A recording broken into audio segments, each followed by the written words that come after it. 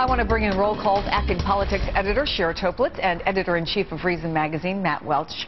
Good morning. Happy holiday to both of you. Thanks for coming in. I guess, how do we define leak? I mean, the White House seems to be suggesting, Matt, that they didn't leak this. This wasn't an official plan, but what's going on here politically? I mean, I think a lot of this is just sort of a parliamentary maneuvering on both sides in advance of a negotiation, right? I mean, the president wants to keep the political pressure on both the negotiators and the Republican Party in general, and he wants to set the terms of the debate on his own ground. Republicans want to say, hey, you know, we're working over here, we're actually trying to get something done, and they want to have their own emphases, which is going to be more on border security than the president's plan. So some of that's just the smoke and fire of it, of that debate. But another part is that immigration reform is hard, and there are different strong differences of opinions on those two sides and on other sides, and this reflects that, I think. And we shouldn't be surprised, people like Marco Rubio immediately coming out against it. Here's part of what his statement said.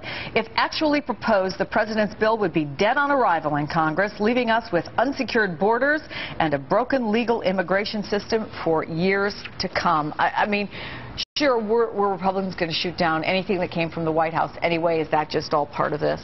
It absolutely is. And in a way, whether or not the White House meant to leak this or not, they wanted this out there. In a way, it gives Republicans a lot of cover because they can shoot down the president's first foray, and that gives them a lot of room to work with Congress now and come up with their own deal without looking like they're cooperating with the president. And that's particularly important for Marco Rubio, because if he has his eyes on 2016, he does not want to look like he was hand in hand with the president on this very important legislative issue. Well, one of the senators who's working as part of this bipartisan group is Senator Chuck Schumer. Let me play for you what he had to say.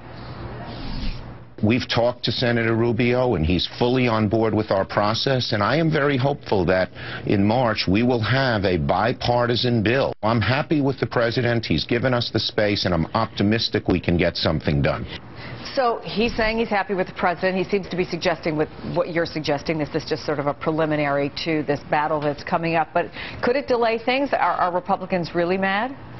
I don't know if it's going to delay those things. And the open question is the one that Rand Paul posed, is are we talking about something where the Democrats like this as an issue, or are they trying to get something done? Republicans feel behind the 8 ball on this. I think they're in the worst position leverage-wise because they're truly panicked about their vote totals among Latinos in this past election. So they feel a pressure to get something done that their base is a little bit sketchy about.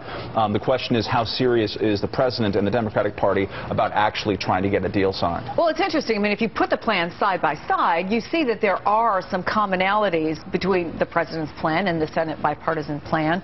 Shorter path to citizenship for these so-called dreamers, you know, the young students. Enhanced border security. The big difference, it seems, and we don't know exactly what the president's plans are for the guest worker program and future flow. I mean, the demographics, Shira, have obviously changed. Does something almost have to get done for both sides here? Yes, something does have to get done. If not this Congress, then the next Congress. Just the demographics, as you point out, are just too stark. The Hispanic population in this country, especially in Texas, a state Democrats want to tackle in the next couple cycles, it's just growing too fast for the country not to do something.